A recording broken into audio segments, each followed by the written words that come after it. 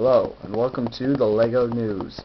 Our top story today: Godzilla rampaging through Tokyo. Not like that is an original. Alright, go to the video.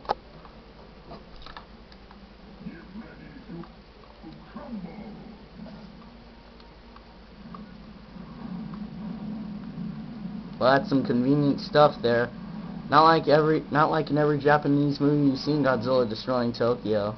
Oh no, this one looks very difficult. Boy, that I just would hate to be in. Well, I guess we'll watch more of the video later.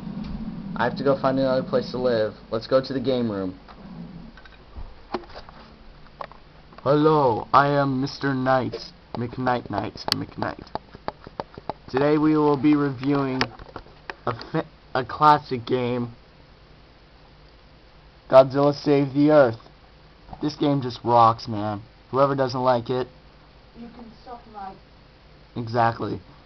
Now we will be reviewing Best RPG of the Year, Godzilla Save the Earth. Only the bestest game ever to be created. Next, we'll be reviewing the Best Action Game of the Year. Can you guess it? That's right, Godzilla Save the Earth.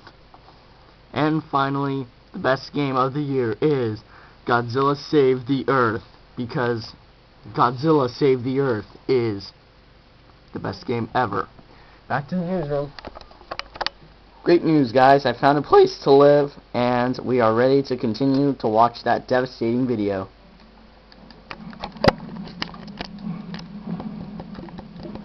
Wow, man, this is worse than Hurricane Katrina.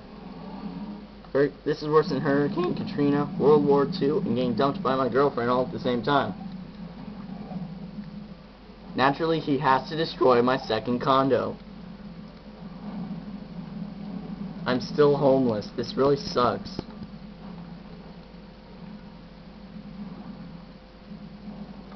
What a devastating Godzilla attack. Will nothing stop this monster? Hello? That's usually when a superhero is supposed to pop out. Well, oh yeah, we live in Tokyo. Oh well, back to the newsroom. In lighter news, if you watched the video posted earlier, the LEGO Band, you will see that a devastating another monster attack happened during LEGO Fest. If you haven't already, please type in the LEGO Band catastrophe. Thank you. Well, that's all we got for today. I'm a LEGO man, and I'm a 6-year LEGO man, and we're about to be attacked by Godzilla.